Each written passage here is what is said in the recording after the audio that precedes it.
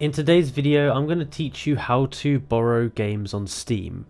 Now, before I start the video, I want to say that you should watch this video the whole way through to ensure that you get everything correct, because if you don't, then you might mess something up and it probably won't work. So that being said, let's get right into it. So the first thing you want to do is you need to get your friend to sign in on your computer on Steam. So you need to have both of your accounts signed in onto the same computer. Once you've done that, you can go up to Steam and you can go to Settings. Once we've gone to Settings, we can go over to Family and then we can manage it from here. So what we want to do, Family... Sorry, I clicked on the wrong one there. You want to go to Family Library Sharing, so this one here.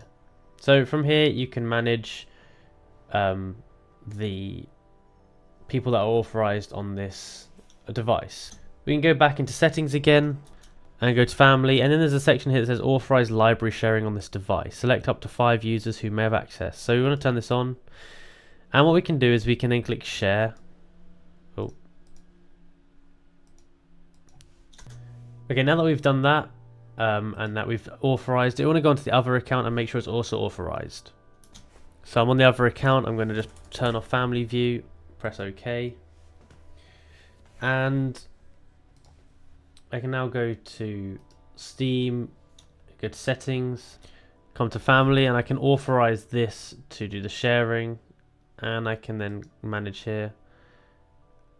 And cool, it says these are the games that I've borrowed now from my other account, and you can see it's here that it works.